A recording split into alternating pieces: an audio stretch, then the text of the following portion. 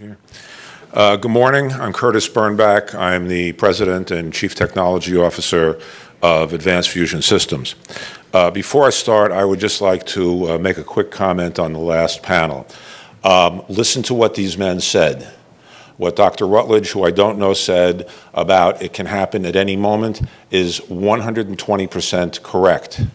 And the points that Gail, who I have known for many years, made about harmonics and the problems of harmonics and the inattention of the utilities to the critical nature of the harmonic problem is also a huge, huge issue, and I applaud you for bringing that forward and making everybody aware of that. So, okay, a little better. Okay, so some of you know me, and for those of you who do know me, what I'm going to say is not going to surprise you. For those of you who don't know me, I want to say the following. You've probably all heard all manner of statements about the family of electromagnetic threats to the power grid. What you may not realize is that some of these statements are untrue and others self-serving. It is my intention today to set this record straight. This may have the effect of causing some of you to dislike me. So be it. You won't be the first. There are also various export laws that prevent me from disclosing some critical material because there may or may not be non-U.S. citizens in the audience. To you, I apologize, but I am constrained by some very severe laws, which in most cases, both of our nations have signed, and we are all bound by them. That said, there are three basic types of electromagnetic threats: solar coronal mass ejections, nuclear EMP, and non-nuclear EMP, which is also sometimes referred to as IEMI. Let me just see if I can make this thing cooperate.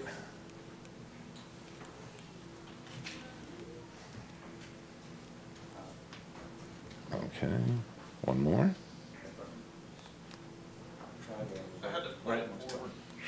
There we go. Okay. So, to go a little further on what Dr. Rutledge said about the history of the Earth and the Sun. About 4.5 billion years ago, the Earth and the Sun began their dance. Sometime later, specifically August of 1859, there was a massive solar storm which ejected a large plasma ball aimed more or less directly at Earth. The effect on the nascent power system and the telegraph system was immediate and dramatic. Northern lights lit the skies almost in the entire northern hemisphere. Since then, there have been several more solar events that have affected the power grid and a number of significant near misses. We've been studying these effects, but I think it's important to realize that it's naive to think that in the prior 4.5 billion years there were no solar storms, and they've only been around in the last 100 or 150 years. Unfortunately, there are vested interests that tell us that solar storms can be modeled by a 100-year model. And mathematically, this is totally untenable. And this little graphic I have prepared here explains this. On the top line, we have the creation of the Earth running out 4.5 billion years. That last line represents a 1 million year period. This line over here. Okay? The second line spreads out 1 million years, and the last line now represents 1,000 years. The bottom line takes 1,000 years and shows us that from this whole huge amount of data, this is how much real data we have. And there is no mathematics around that can validly say that a sample of on the order of 3 × 10⁻⁶, all at the far right end of the graph, can be used as a valid method of analyzing and modeling solar storms. It is pure garbage. Now, this is a problem. The New York, let's look at some comparisons. Let me get this off. Okay. The New York, Jersey area was recently devastated by Hurricane Sandy, just 1 year after Hurricane Irene devastated the same region. We were told that Irene was a 100-year storm. So what was Sandy? Where did she come from? Our statistical analysis for hurricanes is about the same database as solar storms. Now, there's another interesting fact. Let's talk about the U.S. Constitution, the piece of paper down the street, not the ship. Back to our chart.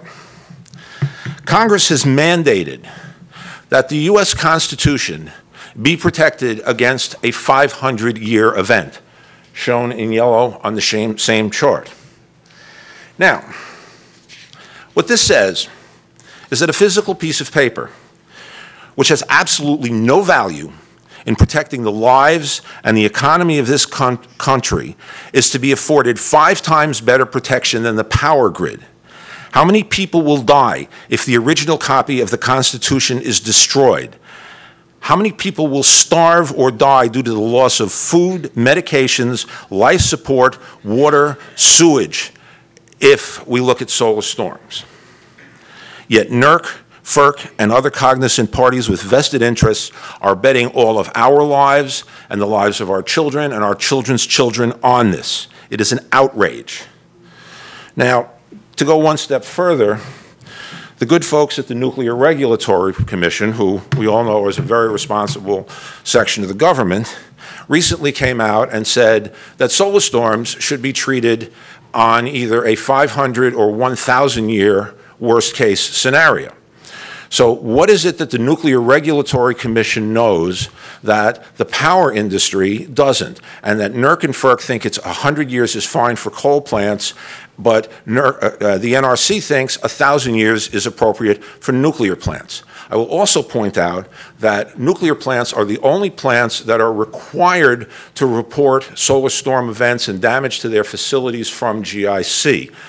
We have tried desperately to get the information that is held up in NERC, in FERC, at EPRI, and other places, information which is public, which these organizations have claimed is classified, yet they have absolutely no legal right or mandate to classify this information. They are not the Department of Defense. They are not the Department of Homeland Security. They are a bunch of intergovernmental or non-governmental organizations.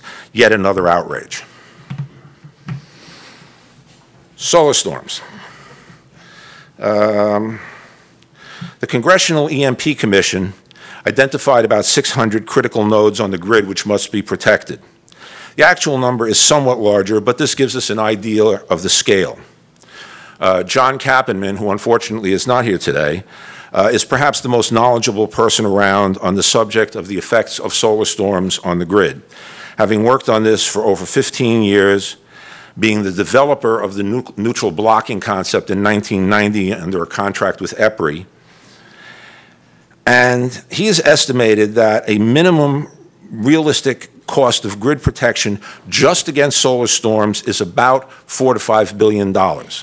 And this comes back to the number that Andrea Boland mentioned of 25 or 30 cents per person per year over amortized over a 5-year period. So this is an interesting concept because anybody can afford 25 or 30 cents a year. I mean, that's just not a realistic premise to think that we can't afford to do this. The concept of neutral blocking, well, John and I are good friends, but as scientists, we've agreed to disagree on this. I don't believe neutral blocking is a viable concept because at a point, neutral blocking falls apart. It's a fairly detailed technical discussion, and I'll be glad to have that conversation offline. It's not really the specific topic of this conference. But any implementation of protection at all by any system, no matter how effective it is better than none. However, we need to be careful because if we only partially implement, if, for example, Maine and Virginia are leaders and they implement GIC protection on their grids, we have what we call the whack-a-mole effect. I'm sure you're all familiar with it. The mole pops up, you hit it pops up over here, you hit it here, it pops up somewhere else. GIC is exactly like this. And solar storm protection is really only practical if it is applied on a nationwide, or more correctly, continental basis, because it's just too wide an issue, and you can't take the energy that wants to pop up here. It's got to go somewhere. So it's going to go somewhere else, and that has to be dealt with. Some people have referred to protecting against solar storms as EMP protection. This is grossly misleading.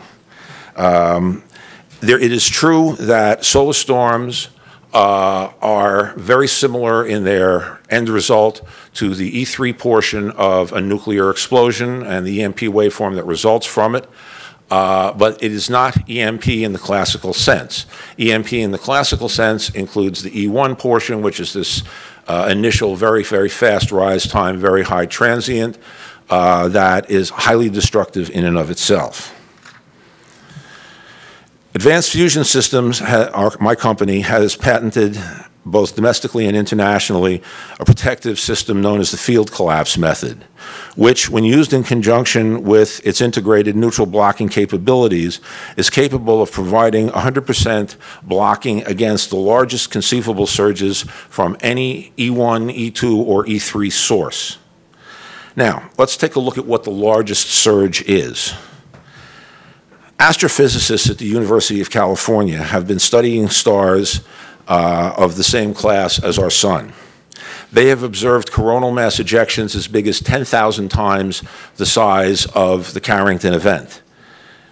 Should such an event hit Earth square on, or even as a glancing blow, and particularly if the fields of the CME cloud and the Earth's magnetic field are aligned, well, at that point, the atmosphere lights up like a neon lamp and we all die. There have been several mass extinctions that are unexplained, and while I can't offer any proof that they are due to large CMEs, similarly, no one can offer any proof that they're not. This is opposed to other ones like the KT event and things like that, where it's very clear what caused extinctions. And so this gets me back once more to the 100-year model problem. Do we want to bet our future, our lives and our futures on a mathematical model which is so specious? Let's talk about nuclear EMP for a while. World War II and the Manhattan Project brought us another class of electromagnetic threat, the electromagnetic pulse. It has been known since 1925, when the noted physicist Arthur Compton postulated that firing a stream of highly energetic photons and electrons into atoms that have a low atomic number caused them to eject a stream of electrons, which in turn gives rise to a unique class of electromagnetic wave, one with unprecedented ability to damage electrical and electronic devices and systems. Earlier nuclear testing gave hints of the capability and the extent of the EMP problem, but the technology that was in use at the time, and I'm now talking about 1945 through, say, 1965, was vacuum tubes, electromechanical relays, mechanical switches. And these are very hard technologies. They're almost impossible to destroy. In fact, in the mid-1990s, the U.S. intelligence community got hold of a few Russian fighters and were very surprised to find vacuum tubes in their electronics. And everybody said, oh, ha, ha, ha, the Russians are so primitive. The Russians weren't primitive. They were smart. They were as smart as foxes, because they knew that vacuum tubes in radar in an aircraft, in a fighter plane, are totally immune to EMP. It was not really appreciated until 1962, when the U.S. conducted a series of high-altitude tests, codenamed Fishbowl, where hydrogen bombs were set off over Kwajalein Island. The detonations caused bursts of gamma rays, which interacted with the oxygen and nitrogen in the atmosphere, which in turn released electrons that produced an electromagnetic pulse that spread for thousands of miles. Thousands of miles. EMP knows no political boundaries. As a result of this, street lights in Hawaii were blown out, radio navigation and communication was disrupted for 18 hours as far away as Australia. Now, we're talking about distances of thousands, well, 900 miles from Kwajalein to Hawaii and 18 or 1900 to Australia.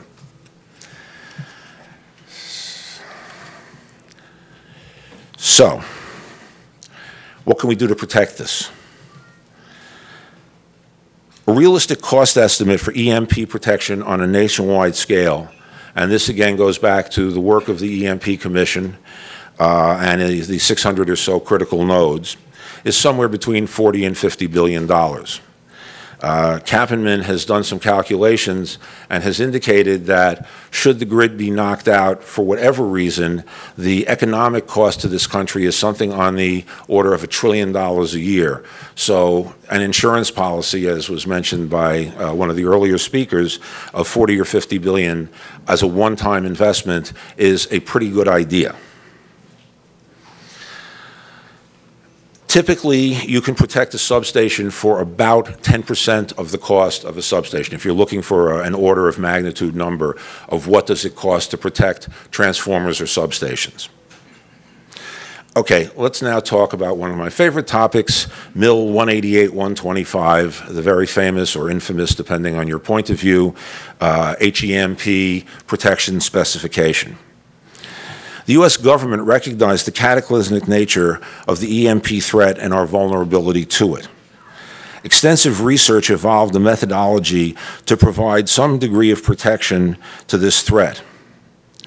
Those of you who have heard me speak in the past have heard me rail endlessly against this standard as being inadequate for the protection of the power grid. Recently, the last 6 months or so, I've had some detailed conversations with people at the Defense Threat Reduction Agency.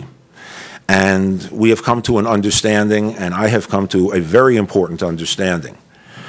MIL 188-125 is specifically, solely, and exclusively designed to offer guidance on how to protect military communication systems only, against high-altitude nuclear EMP threats. Okay? It is specifically designed to protect command and control functions. It is not designed to protect the power grid. A mistake that I and many other people have made is thinking that 188-125 is a recipe book for how to protect the grid. It offers little or no value, and implementing many of its characteristics is a very, very dangerous path because it does not take into account the issue of non-nuclear EMP. And non-nuclear EMP is now where I will take this conversation. Non-nuclear EMP, well, those of you who may have seen Ocean's 11, actually, I got a slide here for this one. Hold on. Oh, here it is. This one. Okay, those of you may have seen, anyone here see the movie Ocean's 11? George Clooney? All those people? Okay. You may remember there was a wonderful scene where they have a van parked up on a mesa outside of Las Vegas, and they got this really weird looking thing in the back of the truck, and they push a button and it blacks out Las Vegas. Well, what you saw there was theoretically correct, but visually the work of some absolutely outstanding prop men. This is a system that I built in 2006 as part of a cooperative research and development agreement with the U.S. Army, which, when we tested it out at Picatinny Arsenal, produced 35,000 volts per meter electric field, which is right smack dab in the middle of the EMP energy spectrum. And more importantly, this particular device punched through the Army's best shielded chamber with only 2 dB of attenuation. Now, that chamber was rated at 120 dB, which is, it's a logarithmic scale, so basically nothing should get out, and we got out with only a minor loss of power. Now, this is a real serious problem, because if I can build a system, this cost me about $20,000 to build. If I can build a system like this, so can anyone else who understands the basic underlying principles of physics. And you know, we went through one of the best Faraday cages around, like it wasn't even there. So let's talk about that for a minute. Okay? The Faraday cage myth. 1836, Michael Faraday observed that a Faraday cage, or a shielded box, can operate to block an electrical field within basically what he did was he built a box that was totally shielded electrically, all conductive, all soldered, all together. And he showed that the electric field causes the electric charges within the walls to be distributed, and they cancel the field effect with reference to the interior of the space. To demonstrate this, he built a room, allowed high voltage discharges from an electrostatic generator to strike the outside, and had an electroscope inside to show that there was no charge present. The MIL 188 depends strongly on this.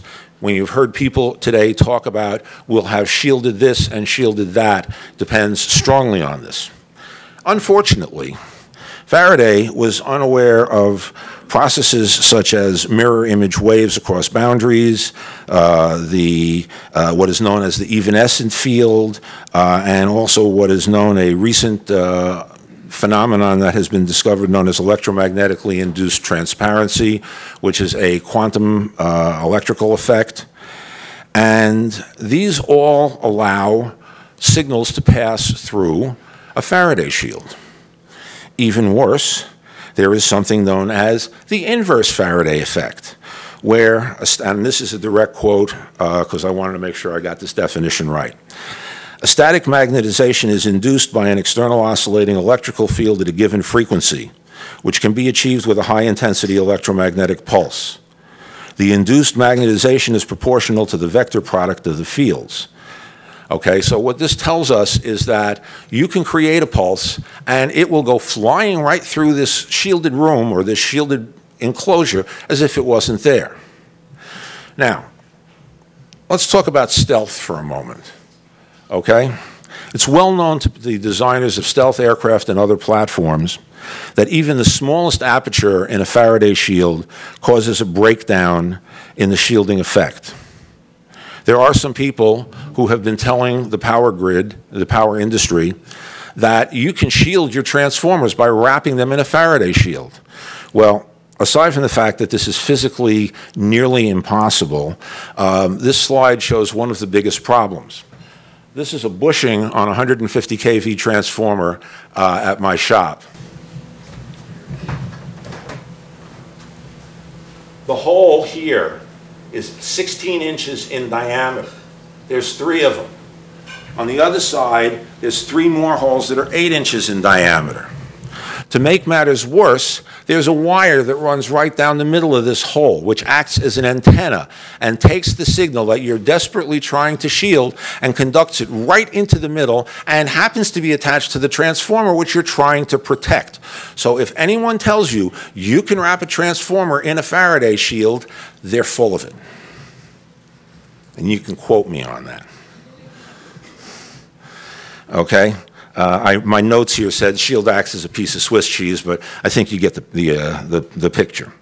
There are also other issues. The shields would have to be large, forgetting about this problem, and there is virtually no space available in substations. They are packed as tightly together as they can be just by the nature of the design, and the spacings between transformers and devices is governed by the National Electrical Code and ANSI and IEEE specs, so you'd have to rebuild all your substations to do this. Generally speaking, this is not a practical concept. Please, somebody tries to tell you they want to sell you a Faraday shield, tell them you'd rather buy the Brooklyn Bridge. Now, oh, and my last comment is, other than that, it's a good idea. Varistors. My topic here is in italicized type. Varistors will save us. Well, as seen in the next view graph, okay, this shows essentially what we have. This black curve is, I'm sorry, the red curve is the classical unclassified EMP waveform. The black curve is the, I'm being motioned to the microphone. The black curve is the unclassified EMP waveform taken from the EMP Commission report. Above it, you'll see a jagged red line marked NNEMP.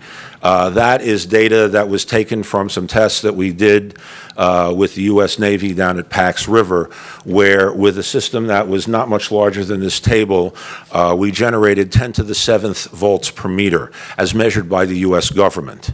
This is a very distressing issue, and this is why, Chris, wherever you are out there, if you're still even here, I know what the near-field problems are, and the near field for this device extends out. It extended out way across the Chesapeake and into adjacent states, and we had to have coordination with shipping and aircraft and satellites just to run these tests because the pulse was so large. Now, over here, that line is the line that is the 20 nanosecond mark that MIL 188-125 specifies, and is what most varistors that are out there. There are some varistors that are a little faster than this, but most varistors are on, have a rise time on that level. So they're slow. They have a large voltage drop. When you run energy through them, because they are semiconductor devices, which, as John Kappenman so delightfully put it, is like pushing electrons through a rock, you have voltage drop, which causes them to get hot. When they get hot, their resistance changes, and they draw more current, which causes them to get hotter. And there have actually been failures in large geographical areas of varistor devices from low-level solar storms, not even storms that are big enough to cause a major problem, but all of a sudden you just see, you know, in a 30, 50, 100-mile, you know, radius area, all the varistors are blowing out. Well, when John told me about this, I thought, well, you know, okay, interesting. So I spoke to one of my consultants who is a licensed professional electrical engineer and a world-class electrical forensics expert and a specialist in transmission, generation, substation systems. And he immediately knew about it. He's seen it in Connecticut. So I've got reports, reliable reports coming from Duluth and, what is that, Minnesota? Wherever Duluth is. I've got reliable reports coming from Connecticut and from several other places that this is a possible phenomenon. Now, one of the problems is that when varistors blow, once you get to a point where you exceed their capacity, they blow out. They're like fuses. You've got to go out and replace them. And until you replace them, they are not there and offer you no protection. So that's the problem with varistors. Now, what are we doing about this? Advanced Fusion Systems has been engaged for the last 4 years in the construction of a world-class manufacturing and test facility designed specifically to build hardware solutions to enable high-efficiency protective devices and also vacuum-based power control electronics. The plant is 250,000 square feet. Fully air-conditioned. We can build electron tubes up to 1 million volts in capacity and capable of continuously supporting currents in the hundreds of thousands of amps. The tubes are thermally insensitive with an operating range without cooling or any external support of minus 200 degrees Fahrenheit to plus 1,000 degrees Fahrenheit. We have an EMP test cell that we built that was built specifically for this issue. We recognize this as the whole EMP issue as a problem. We recognize there are no good test cells and places to do this testing. So we went and built this room, which is 80 feet long. There's the one typo per presentation. It should be 80 feet long, not 80 feet high. It's 80 feet long, 40 feet wide, and 20 feet high. And we have in it, and you can see the interior view on the right, there is a 150 kV transmission line that hooks up to a pair of transformers that are mounted in there. And you can see my operations director, who is about 5'10", standing in the back to give you an idea of the scale. The transformers have the Y connection in the secondary brought out as a fully insulated bushing so that we can address the issues of harmonics and GIC directly and in a simple form in the laboratory by merely hooking a power supply up to it without having to go through any great exercise. And unlike the tests that were run last year at the Idaho National Laboratory, we're not afraid to blow these up. In fact, it is my intention to blow these up. And in fact, I actually have 3 of these, and some of you who have been to my shop have seen them, so that I can blow one up and still keep working. We also have done some work on the area of harmonics, recognizing how important it is. We have built extra instrumentation into the transformers specifically to measure harmonics in the primaries. They're delta primaries, so we put a CT in there for that. And we have developed some interesting software that allows us to look at the signals coming off of the PTs and separate the even order harmonics from the odd order harmonics in software at the touch of a button on the screen.